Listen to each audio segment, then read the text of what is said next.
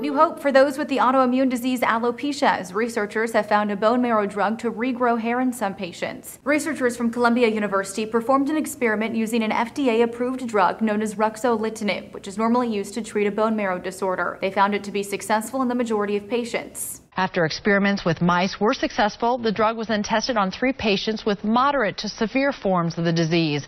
And all 3 experienced total hair regrowth within 4 or 5 months. Alopecia is an autoimmune disorder affecting about 1% of the population. It occurs when the immune system attacks and destroys hair follicles, causing hair to fall out. The body's germ-fighting cells attack the hair follicles as if they were a bacteria or a virus. The drug reportedly works in the disease by blocking enzymes that in turn suppress immune system activity. And although the disease isn't life-threatening, the study's lead author says it could change the lives of those affected by alopecia. We've only begun testing the drug in patients, but if the drug continues to be successful and safe, it will have a dramatic positive impact in the lives of people with the disease. But others are urging researchers and those affected by alopecia to pump the brakes before jumping to any conclusions. Speaking to the New York Times, a dermatologist with the University of Pennsylvania said the way the drug was administered was very toxic, with the possibility of causing side effects such as liver and blood problems. He added, "Patients are going to rush in demanding this treatment, and I would not give it." The bone marrow drug isn't the only one researchers are looking at to regrow hair, though. As we reported in June, CBS reports Yale researchers were able to successfully regrow a 25-year-old patient's hair after 8 months of treatment with the arthritis drug tofacitinib citrate. The bone marrow drug was taken in tablet form twice daily. Unfortunately, researchers say it will not be effective for other forms of hair loss, such as male pattern baldness, as that form is caused by hormones.